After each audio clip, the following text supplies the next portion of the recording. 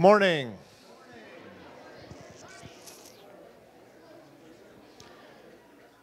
want to start this morning by welcoming you all, and especially those of you joining us online. We hope if you're able, you'll join us in person here soon.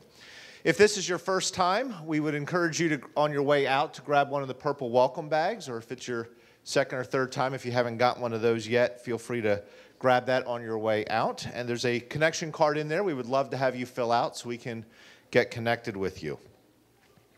We're also glad to have our Uganda team back as they arrived safely back home a few days ago. So Pastor Keith, Nate, and Isaac, welcome back.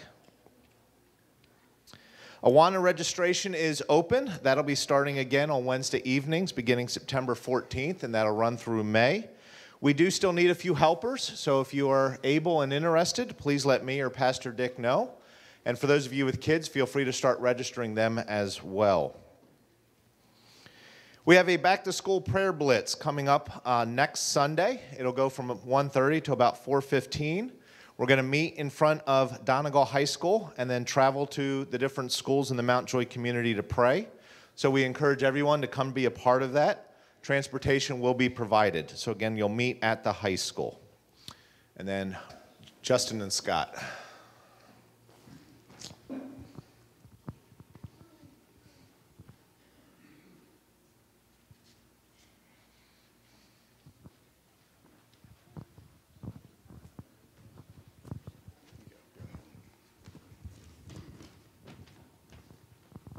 Good morning.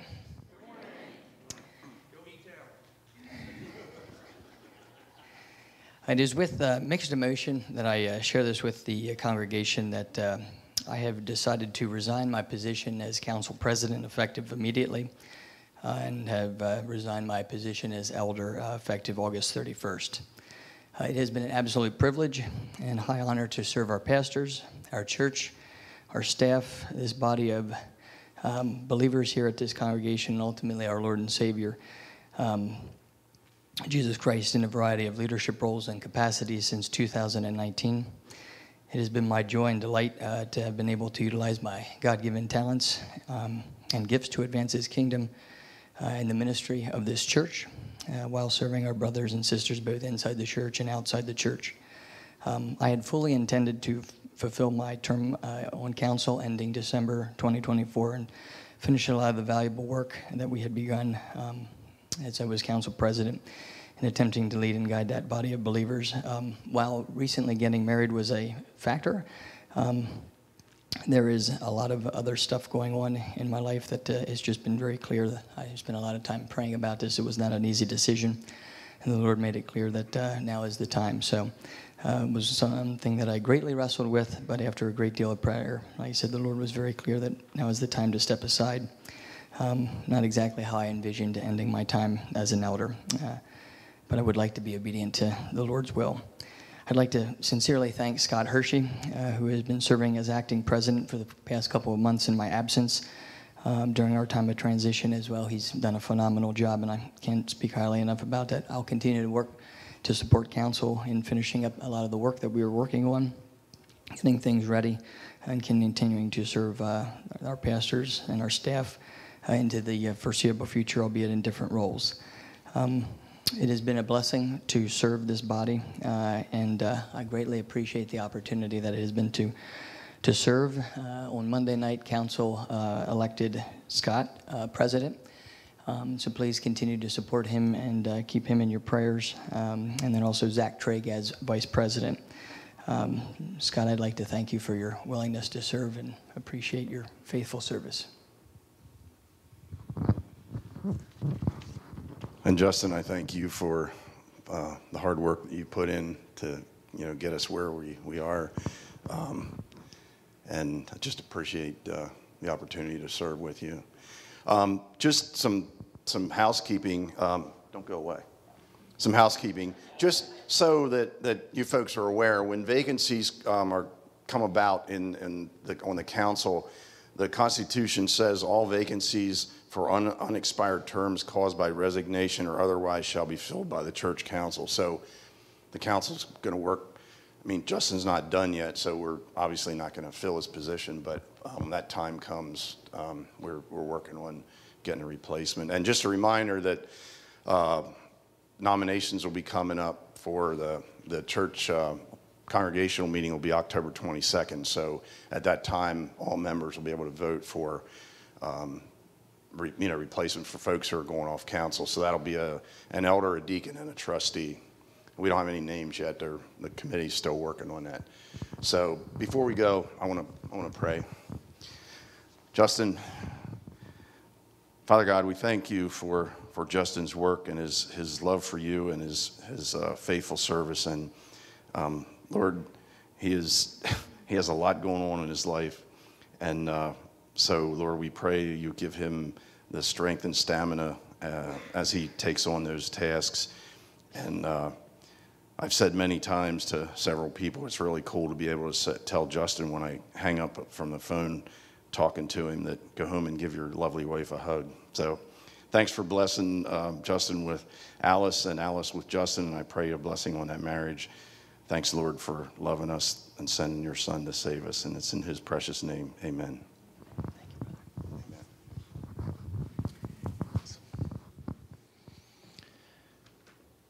All right, I want to read Psalms 138, and then we'll pray and get into our worship. I will praise you, O Lord, with all my heart. Before the gods, I will sing your praise. I will bow down toward your holy temple and will praise your name. For your love and your faithfulness, for you have exalted above all things your name and your word. When I called, you answered me. You made me bold and stout-hearted. May all the kings of the earth praise you, O Lord, when they hear the words of your mouth. May they sing of the ways of the Lord, for the glory of the Lord is great.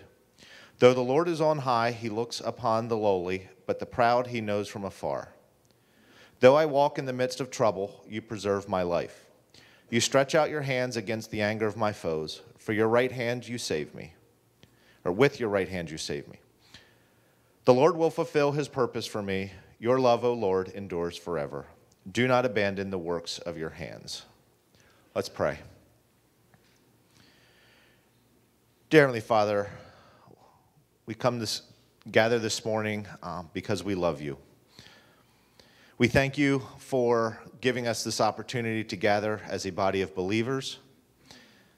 Lord, we thank you for Justin's service to this church and for all the service of all the different council members. Lord, I thank you for the gift of leadership that you have given all of those council members and for those that will be in the next few months joining council, either to fill in these vacancies or the new terms. Lord, prepare our hearts as we prepare to worship you through song and then learning more about you. Be with Pastor Vaughn as he delivers the message this morning. Let all of us take the teachings from this church and from your word to be a light for you in the darkness of this community. Pray these things in your name. Amen.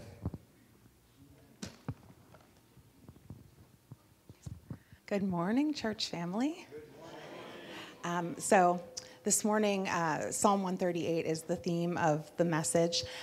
So each song, Bob went through and picked a song to go with each verse of Psalm 138. So I'm just going to read a little bit of each before each song we sing.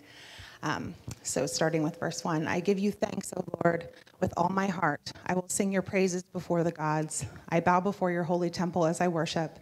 I praise your name for your unfailing love and faithfulness.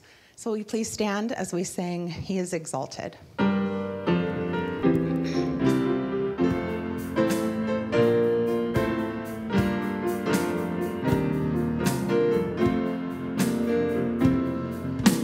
He is exalted, the King is exalted on high.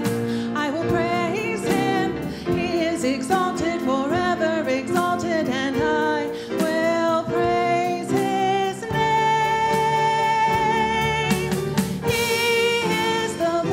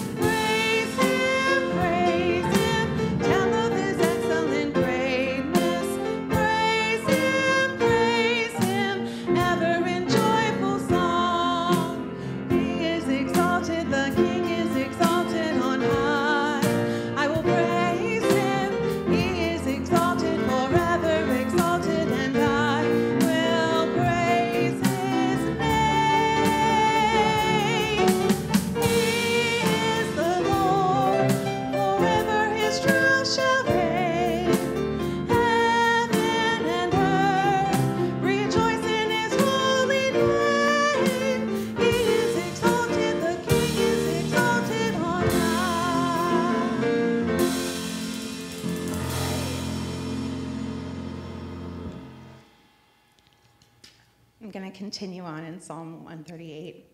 Every king in all the earth will thank you, Lord, for all of them will hear your words. Yes, they sing about the Lord's ways, for the glory of the Lord is very great. Now join me in singing To God Be the Glory.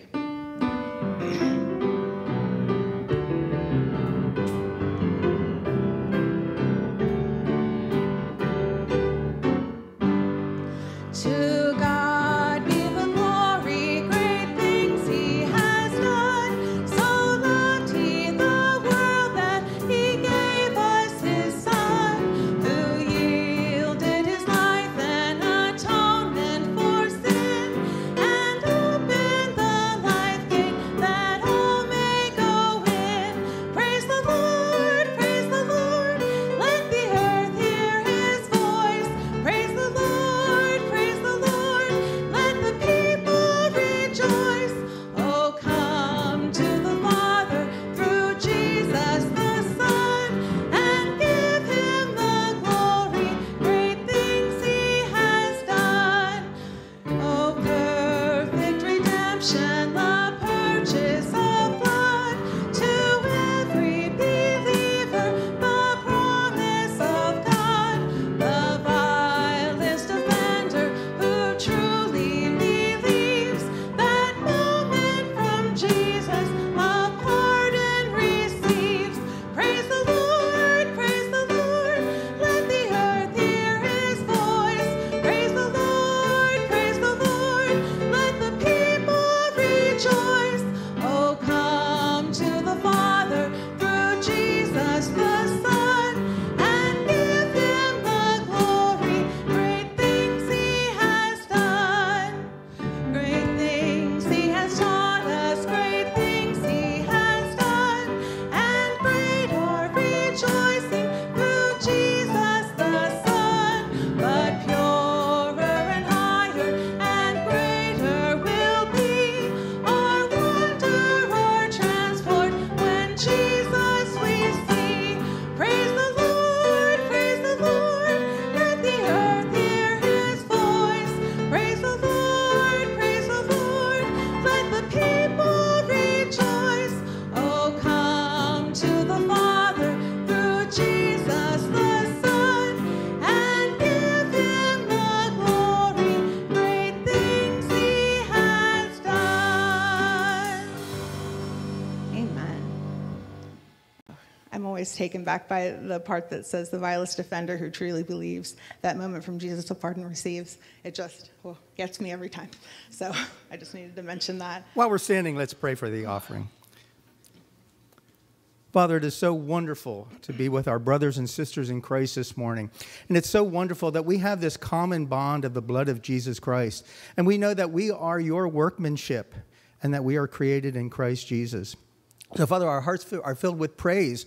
Our hearts are filled with thankfulness for what you have done for us. Father, we realize that our self-acceptance is because of what you have done for us, and that you have created us in a wonderful, beautiful way that now we are perfect through the blood of Jesus Christ. So as we come and worship together, Father, as brothers and sisters in Christ, as the body of Christ, I pray that our praise is a pleasing aroma before your throne, that as we sing these songs to bring you honor and glory and to praise you, Father, that it'll make you smile, that it'll make you pleased that you paid the price for our sins through your precious holy blood of your Son, Jesus. Father, we also not only offer up our praises of worship to you, we offer up our offerings to you, realizing that you are our good, good Father, as we're going to be singing about, and that we are loved by you, and everything we are and everything we have, Father, is a gift from you. So accept our thanks and praise for that. And I pray, Father, for your wisdom, your knowledge, and your understanding, that we as a body of Christ can take this money and bring honor and glory to yourself as we reach out to the community around us. Thank you for your love. Thank you for your grace. Thank you for your mercy. And thank you for your faithfulness. And we pray all this in Jesus' name. Amen. You may be seated. I'm going to continue in Psalm 138. It says, your promises are backed by all the honor of your name. As soon as I pray, you answer me. You encourage me by giving me strength. So now we're going to sing Confidence, an old favorite.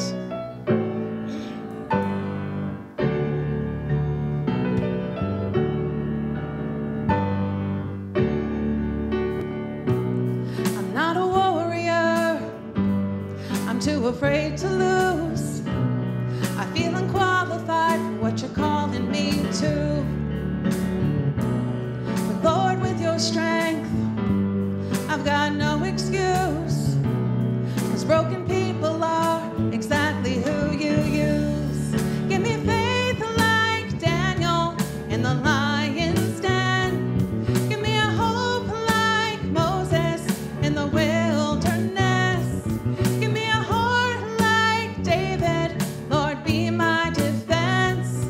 so I can face my giants with confidence.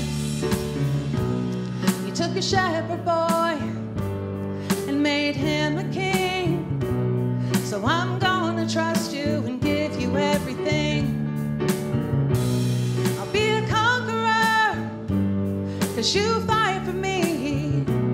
I'll be a champion, claiming your victory. Give me faith like Daniel in the lion's den.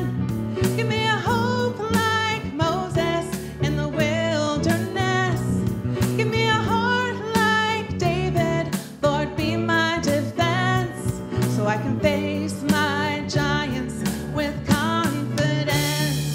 I'm gonna sing and shout and shake the walls, won't stop until I see them fall. Gonna stand up, step out when you call. Jesus, Jesus, I'm gonna sing and shout and shake the walls, won't stop until I see them fall. Gonna stand up, step out when you call. Jesus, give me faith like Daniel in the lion's den. Give me a hope like Moses in the wilderness. Give me a heart like David, Lord, be my defense, so I can face my giants with confidence. Give me faith like Daniel in the lion's den. Give me a hope like Moses in the wilderness. Give me a heart like David, Lord, be my defense, so I can face my giants with confidence. I'll face my giants with confidence.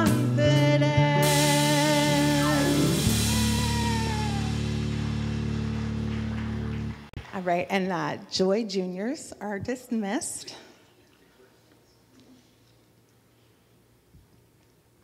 The final section I'm going to read here.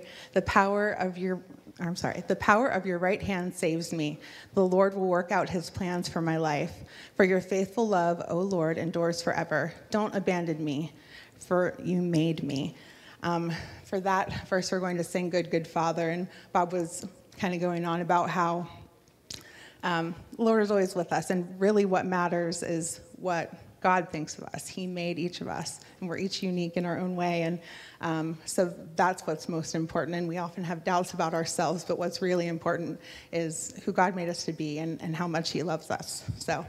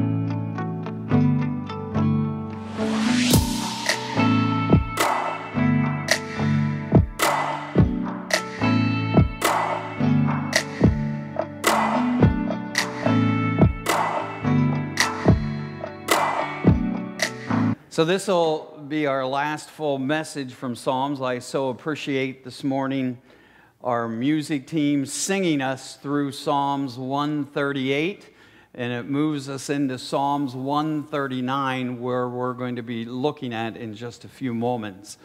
Just several prayer requests again I want to give to you. I want you to continue to remember Lisa Stauffer in prayer. She is in need of our prayer, recovering from her surgery.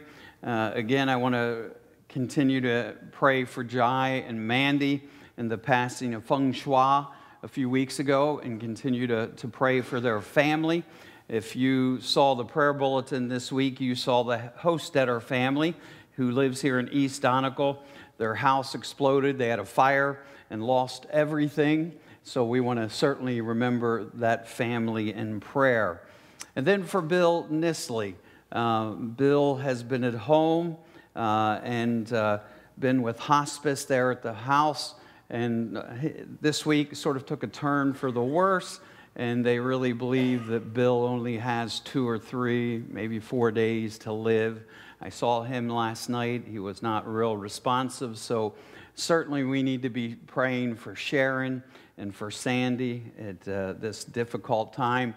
And then the last request, we're just a week and a half away from Don Bell's surgery. So we want to remember him. So quite a few prayer requests this morning.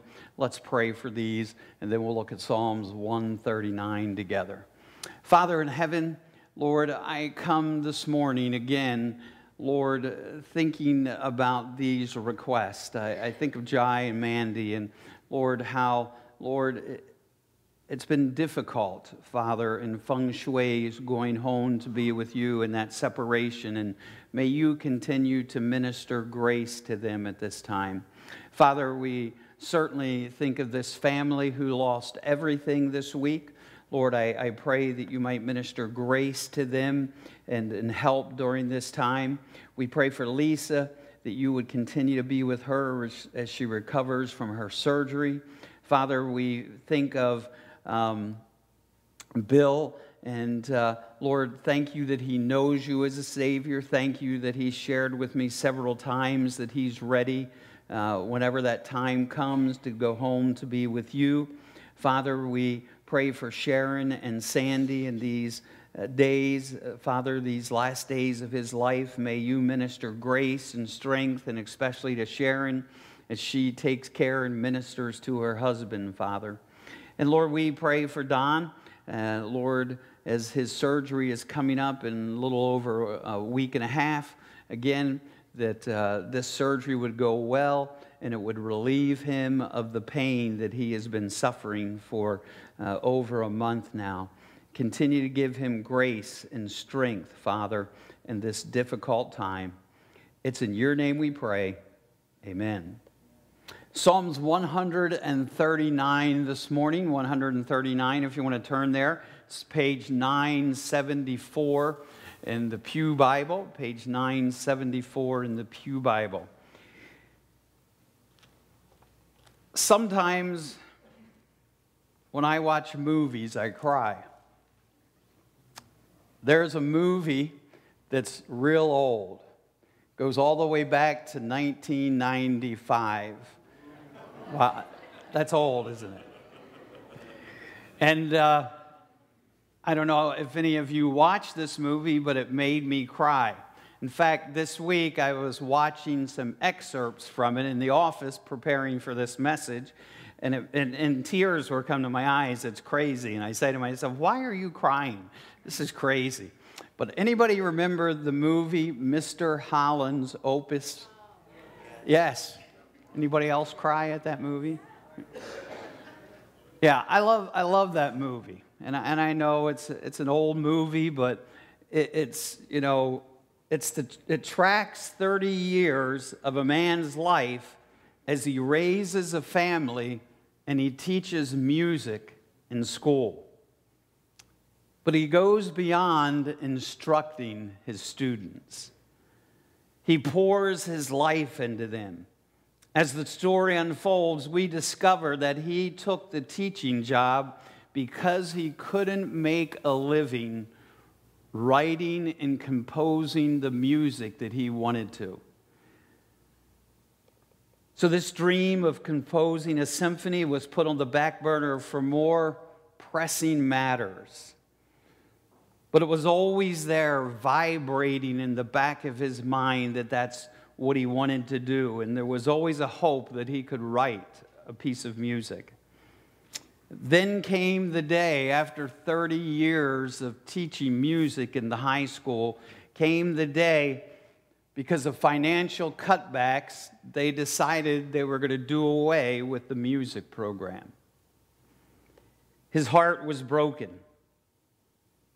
And he struggles with being put aside by the school board after so many years. Mr. Holland is left questioning whether his life has really mattered. He put his dream on hold to take up the daily goal of trying to impact the lives of teenagers through music. Now that too seemed to be gone. And in the one scene, not pretty close to the end of the movie, Mr. Holland sits in his classroom by himself on the last day, and a teacher that he had made friends with, the football coach, walks in and they begin to conversation. Mr. Holland says, "My life could have gone a different direction, but it didn't." And he says this, "Maybe I've failed. Maybe I've failed. Spent all this time investing in these young people's lives, and maybe it really means nothing." And the football coach gets up and he said, "Your life has made a difference," and he walks out. And then if you know the end of the movie, it's a very moving thing when he walks into the auditorium. It's filled with all of his old students, and his wife gives a speech. The governor comes and gives a speech. She was one of his students, and then the curtain opens and they play his song. It's very moving. But what's moving to me is when Mr. Opus sits in that classroom by himself and says, has my life really made a difference? Do you ever feel that way? I mean, deep down, when it's quiet, everybody else is in bed, or maybe when you're driving down the road and you don't have to pay much attention and you begin to think about that. Do you ever pause and add up what your life amounts to, and you say, I think it comes up short? Or maybe you just feel like a rat in the cage on that wheel, just spinning and spinning and spinning. Life is like a treadmill of the same old every day. You're working hard, but it doesn't feel like you're getting anywhere. You feel underappreciated, overlooked, underpaid, or even unnecessary. There are many versions of Mr. Holland that people go through, I believe. And I think sometimes, especially as I sit and I talk to sometimes our older people, and they look back at their life and it seems to have just been a blink, and now they sit at the end of life and they wonder, did I really make a difference?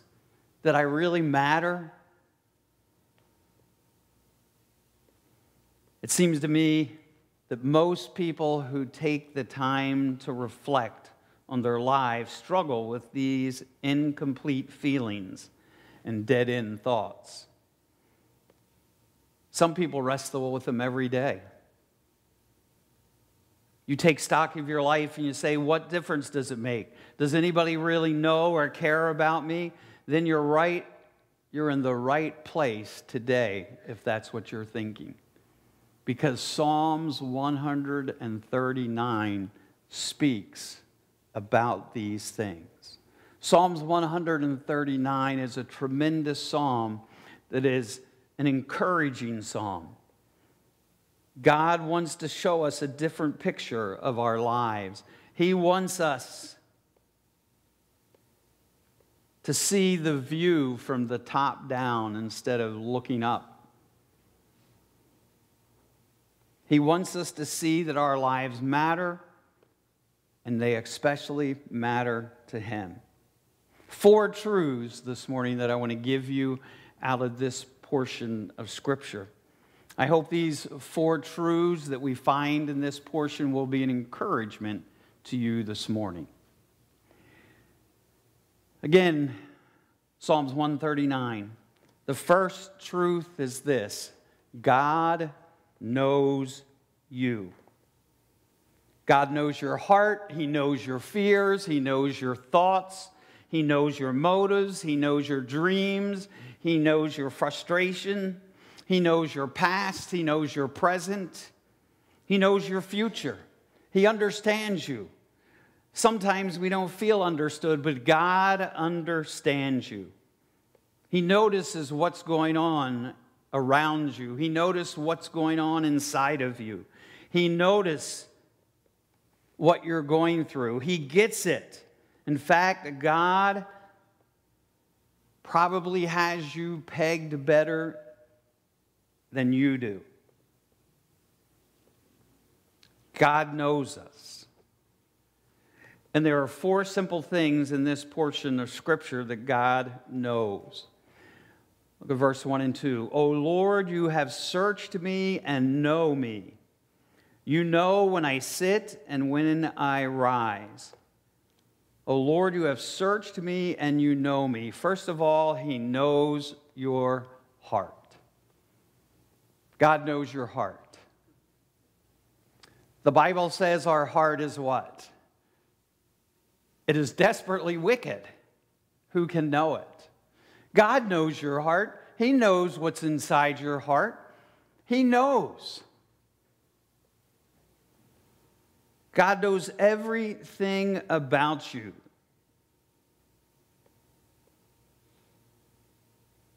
There's nothing about you that God is not aware. We've all been there. You remember growing up and you were a teenager, 12, 13 years old, and you did things and you thought to yourself, my parents will never know this, or at least I hope they never know it. Some of you teens here today, you're saying the same thing.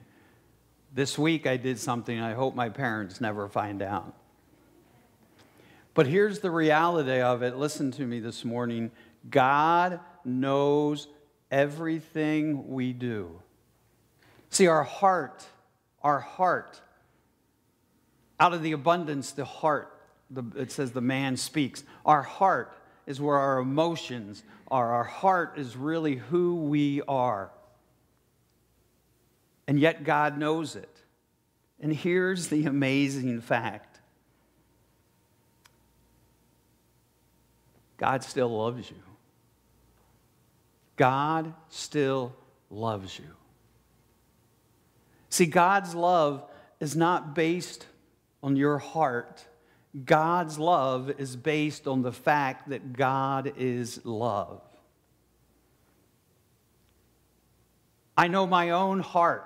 I know its motives sometimes are not good. I know my own heart, and I know that its emotions are not good sometimes. They're not under control. I know my heart. And my heart is desperately wicked, as the Bible says. It wants to go its own way. And yet in the midst of that, don't ever think that God stops loving you. God loves you no matter what. And we always need to hold on to this fact. God knows our heart, and yet He still loves us. And not only does He know our heart, but look, He knows our actions. He knows our actions.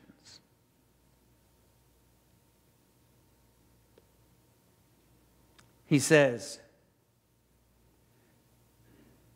you discern my going out and my lying down. You are familiar with all my ways. He knows your actions. He knows your character. He knows your conduct. He knows everything about you.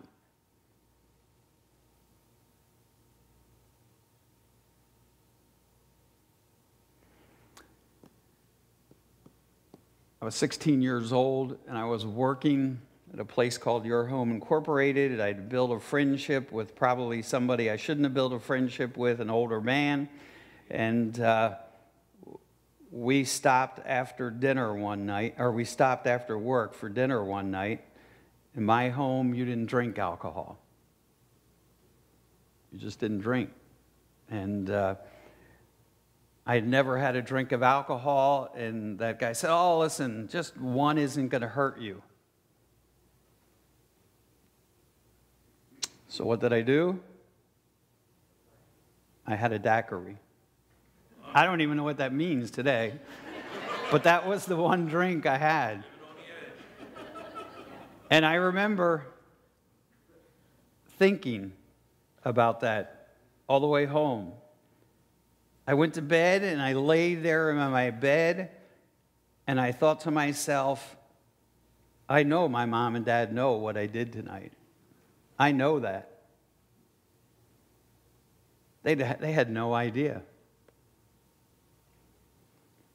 But I got up the next morning, and we were sitting around the table eating breakfast, and I felt my father look at me, and I said, "Do you know what I did last night, Dad?" And he said, "No," and I told him. He looked at me and he said, "Son, listen, one drink of alcohol isn't going to send you to hell." He said, "You know our rules. I'm not going to punish you." He said, "I love you." He said, "But at least thank you for admitting your actions to me." Here's the thing. Whether we admit them to God or not, God knows our actions. God knows. He knows our attitudes. He knows everything. He knows our actions and what we do. He not only knows our actions, but it says He knows our words. He knows our words. God knows every conversation we have, even before we say a single word. And certainly we understand why the book of James says that we need to be what? Slow to speak and quick to listen. That's why God gave us 2 ears and 1 mouth, because He knew we would often say things that we shouldn't say. And even before we say them, even when we have them going on in our head, you know what I mean? You're thinking about what you want to say. God knows it. You don't hide from God. And then it even goes on in verses 5 and 6, and He says He knows my life. He says, "You hem me in behind and before me. You've laid your hand upon me." He says, "God, you know my life. You know everything about it. You know the entire course of my life." And we're going to see that in just a few minutes when we see that He even has them written down in a book. And here's the amazing thing to me about this, is in the midst of this, God still loves me. God does not withdraw His love from me. He knows my heart. He knows my actions. He knows my words. He knows my inconsistency. He knows everything about me, and He still loves me. Sometimes your own flesh will whisper into your head, "God doesn't love you. Look what you've done. Look at those thoughts you've had. Look at those wicked things that you've looked at. Look at the evil that's in your heart. Look at your attitude. Look at your bitterness. Look at your resentment. Look at those things. How could God love you?" Don't listen to those thoughts. They're from the pits of hell. God loves you no matter what.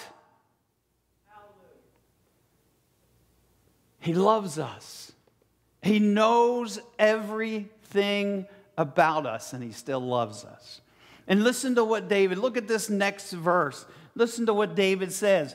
"Such knowledge is too wonderful for me. It's too lofty for me to attain. David said, listen, I can't even understand this. And we know David's life. We know the things that David did. We know that David didn't live for God all the time. We know that David fulfilled his own desires of his flesh. And yet he knew that God cared for him and loved him no matter what.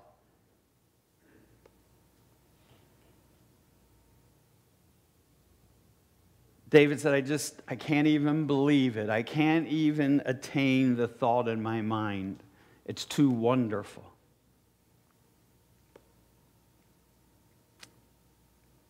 Not only does he know us, but God pursues us. God pursues you. You know, when you think about our heart and we think about our actions and we think about our words, sometimes when we think about our own life and we go the wrong direction, man, our immediate thought is, man, I just like for my parents, I wanted to hide. I just want to hide from God so he doesn't see me. And David sort of answers that question, where can I go from your spirit? Where can I flee from your presence? If I go up to heaven, you are there. If I make my bed in the depths, you are there. If I rise on the wings of the dawn, if I settle on the far side of the sea, even there your hand will guide me. Your right hand will hold me fast. If I say, surely the darkness will hide me, and the light becomes night around me, even the darkness will not be dark to you. The night will shine like the day, for the darkness is as light to you. David said, where can I go and hide? If I know this, he knows me. He knows I'm a hypocrite. He's heard my lies. He saw what I did last week. Where can I go to escape him? There's nowhere. If I go to heaven, he's there. If I go to hell, he's there. No matter where I go, you can't hide from God. He tracks my path, David says. But not to point out you're wrong or to exact justice from us. He's determined to give grace and to be involved in your life no matter what. And that's what David is saying. He's saying, listen, God, look there in verse 10, even though your hand will what? Will guide me. Your right hand will hold me fast. He says, listen, God, you've affirmed that you want me, you love me, you care for me. You're going to give me guidance, God. You're going to give me security. There's security in God's right hand, and that's what that scripture is saying. Listen, God gives us security, even when we're not what we're supposed to be. God loves us. You are wanted by God. You might not feel like you were wanted by your parents. You might not feel sometimes like you're wanted by your spouse. You might not feel sometimes like you're even wanted by those who you work with, but listen to me. God wants you. He wants a relationship with you. He wants closeness with you. You are God's beloved. You are God's chosen. You are His dearly beloved children. We are told that nothing can separate us from the love of God in Christ Jesus. When you feel the crushing weight of loneliness and wonder if you'd be missed if you were gone, remember this: God loves you. God desires a relationship with you. Some time ago, I read a story about a young girl. Her name was Mary Ann Bird. Mary Ann was born with a cleft palate. She hated going to school. She was made fun of by her classmates. She felt like she was looked over. She was a little girl with a misshapen lip, a crooked nose, a lopsided teeth, and garbled speech. When schoolmates would ask her, "What happened, Mary? What happened to you?" she would say, "I fell on a piece of glass and cut my lip," because she didn't want them. She thought that sounded more acceptable than "this is what I've been like since birth," or "I was just born different." There was, however, a second grade teacher, Mrs. Leonard, who made a difference in Mary's life. See, every year the class would have a hearing test. And every year they would line up and the teacher would say something, would whisper something, and the children would have to repeat what the teacher said. She might say, "The sky is blue," and the student would have to say, "The sky is blue." She might say, "Do you have new shoes?" and the student would have to repeat, "Do you have new shoes?"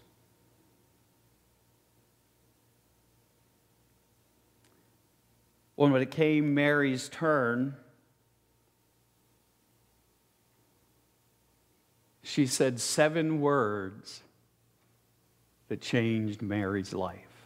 7 simple words that will change her life forever. This is what she whispered to Mary: "I wish you were my little girl. I wish you were my little girl." Those words changed her life forever. She said, "I felt loved for the first time in my life."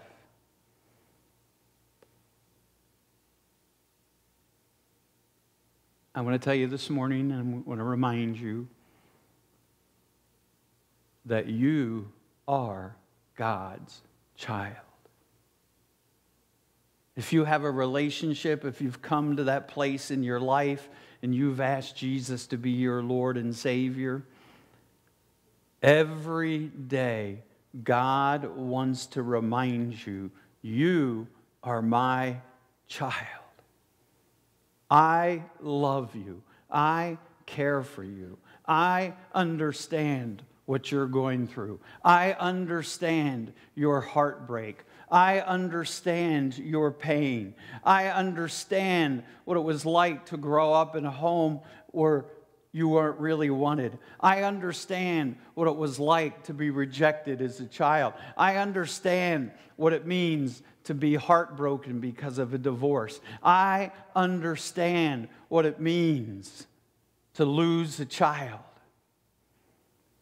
God has been through all of those things. God understands our heartbreak. God understands everything about us, and He loves us. And He wants to remind you that you are His child no matter what. Number 3, God made you. I love this portion of this. God made you. For you created my inmost being. You knit me together in my mother's womb. I praise you because I am fearfully and wonderfully made. Your works are wonderful. I know that full well. My frame was not hidden from you when I was made in the secret place. When I was woven together in the depths of the earth, your eyes saw my unformed body. All the days ordained for me were written in your book before one of them came to be. It's one of my favorite portions of Scripture. It's a portion of Scripture that tells us that life begins before birth. It begins at conception. And we as a church should always stand on that. And listen, we ought to always stand against abortion. It's out of the pits of hell. And listen to me this morning. Life begins at conception. God had everything about you written down in a book before you were even thought of.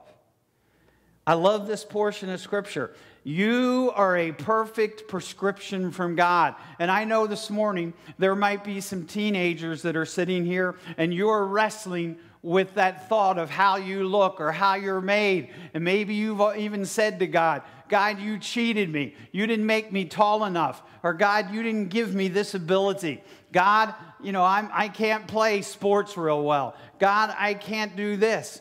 And God's saying, listen, I made you perfect. You are a perfect prescription from God. Every one of us in this room, there are people here with brown hair, with black hair, with no hair, with gray hair. There are people here this morning with blue eyes. There are people here this morning with green eyes. There are people here this morning with bloodshot eyes. But listen to me. God made you the way you are. God made you the way you are.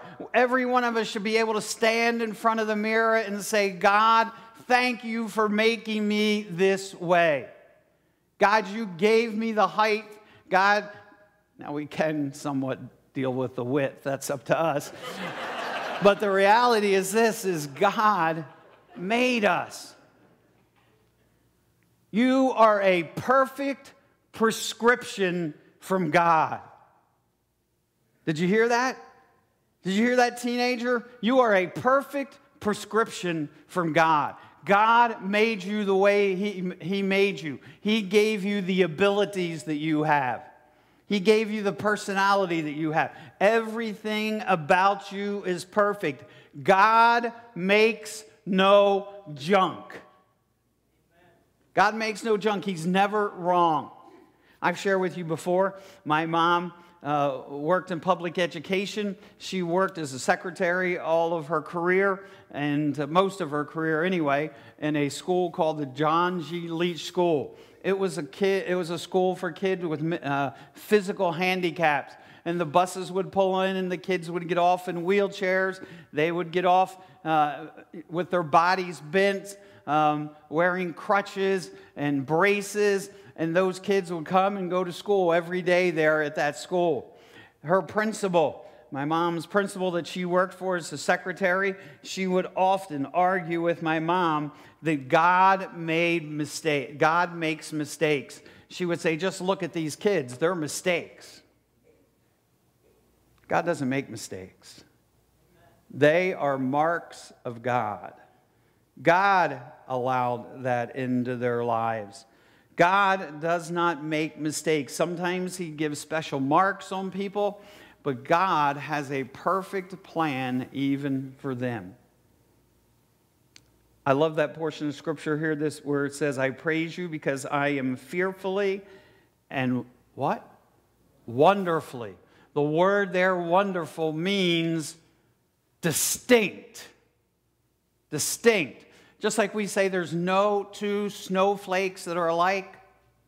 There are no two people that are alike. Every person is distinct. And that's what that word means. God made us wonderful. He made us distinct. Don't let anybody tell you that you are not wonderfully made. You are not perfect. You're a perfect prescription from God. Again, look at verse 16. All the days ordained for me was written in your book. God not only made you, lastly, God has a plan just for you. All your days were written in His book. He'd planned them before a single day even happened. Before you were even formed in your mother's womb, God had a plan for your life. David says the script for your life was already written by God. The Lord has carefully mapped out the details that will fill your days. He's ordained what will happen in our life. He knows it. They're written in the book of life that is talked about here.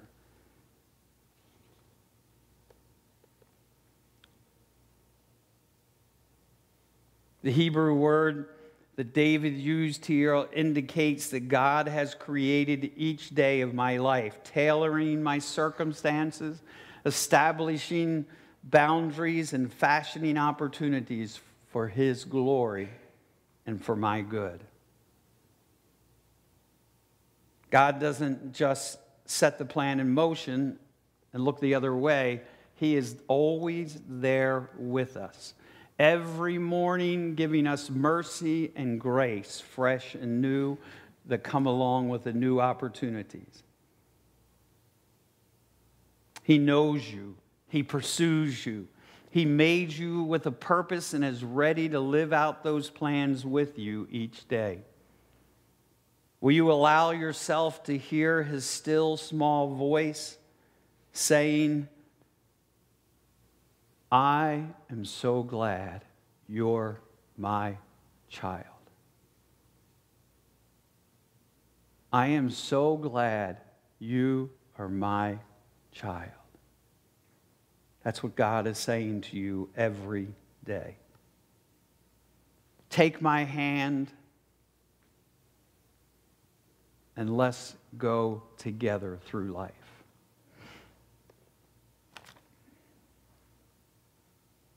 Two $20 bills.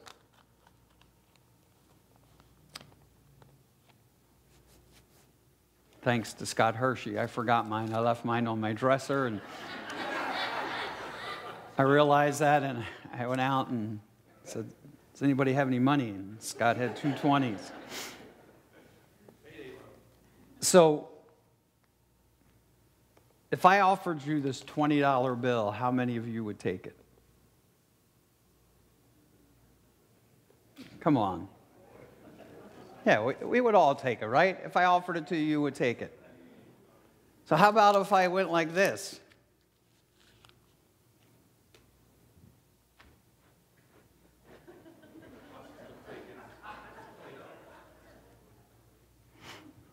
Would you take it now?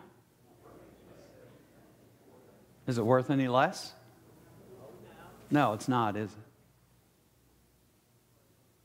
Is it worth less than this one that seems to be perfect? No. I know some of us sit here this morning, and this is what we feel like.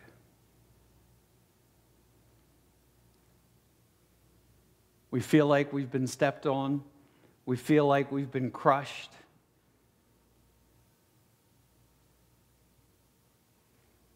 But we're not worth any less than this one. You're worth just as much to God as anybody else. You're worth just as much to God as anybody else who sits in the pew next to you. God loves us.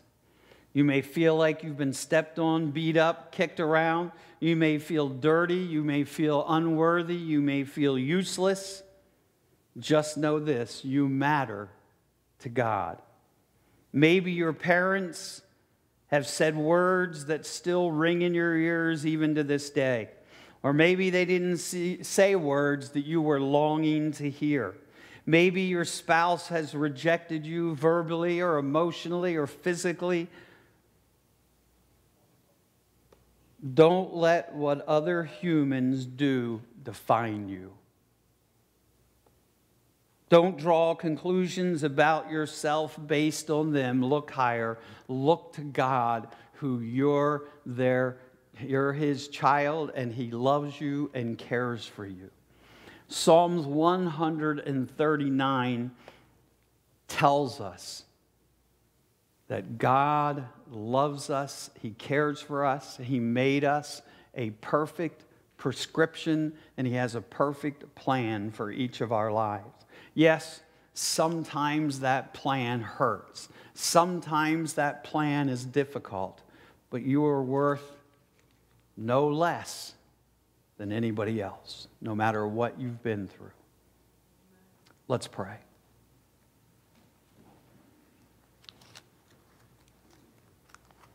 Maybe you sit here today and you say, Dick, I sort of feel sometimes like that dollar that you threw down and you crushed and you stepped on. I can't even begin to imagine some of the heartache that's represented here in this auditorium. I know some of it. I've talked with many of you. I've heard your stories. I know what you've been through. But I'm here to remind you today that you have a God who loves you, a God who loved you so much that he made you perfect, a God who loved you so much that he saw your plight, he saw your sinfulness. And so he did something about it. He sent his son, Jesus Christ, to die on the cross for our sin. And if you're here today and you don't have a personal relationship with God, I would encourage you today to talk with me after the service, or talk to Pastor Keith, or talk to one of us, so that you know that you can have a personal relationship with Jesus Christ.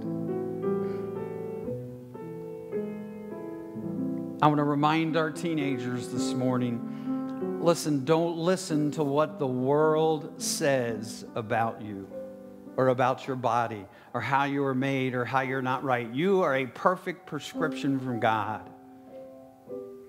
Parents, you need to remind your kids that all the time. God made you perfect. Yeah, we have sin, I know that, but physically, emotionally, the gifts and the abilities that he gave us, he chose those things for each of us because he loves us so much.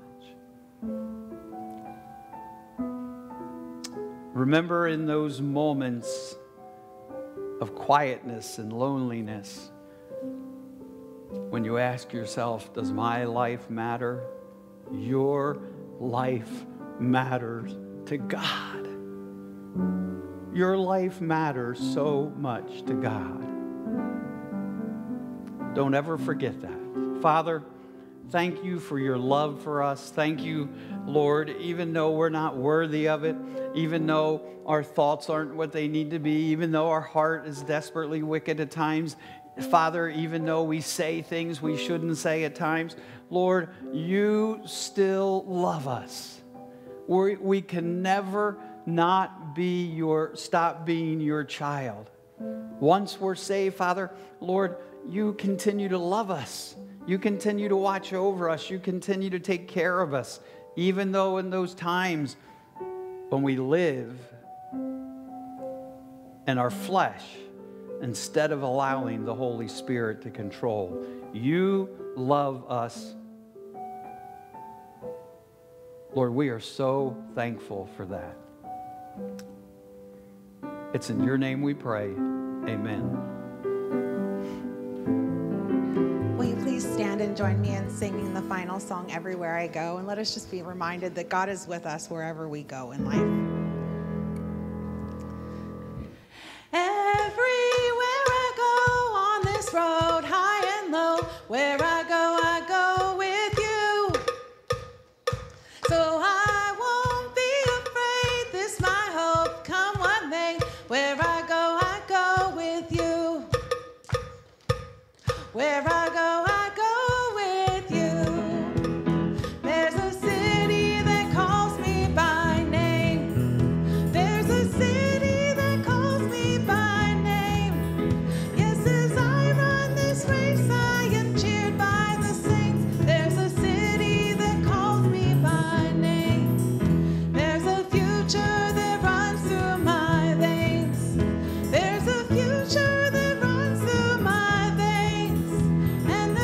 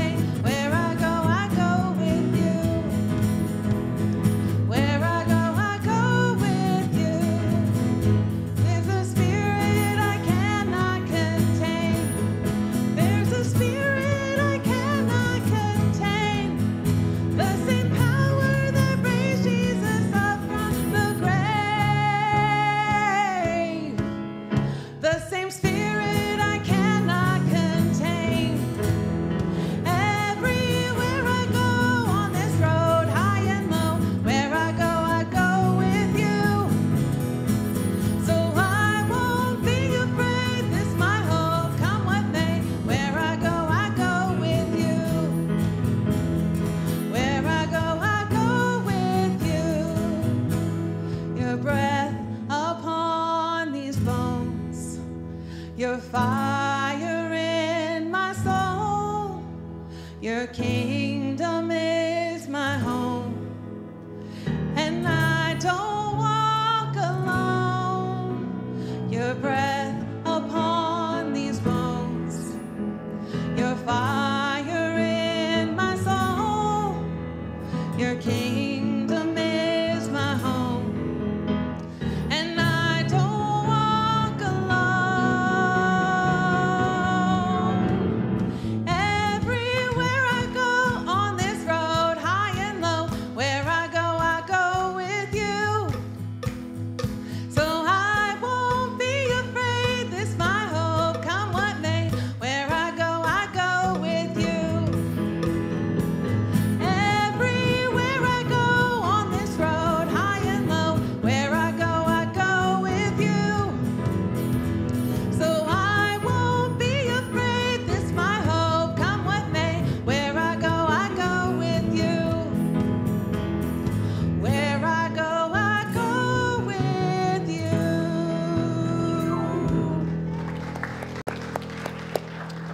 Thank you for worshiping with us today. As you leave, turn to the person next to you and tell them, you are a perfect prescription from God. Hey, Don.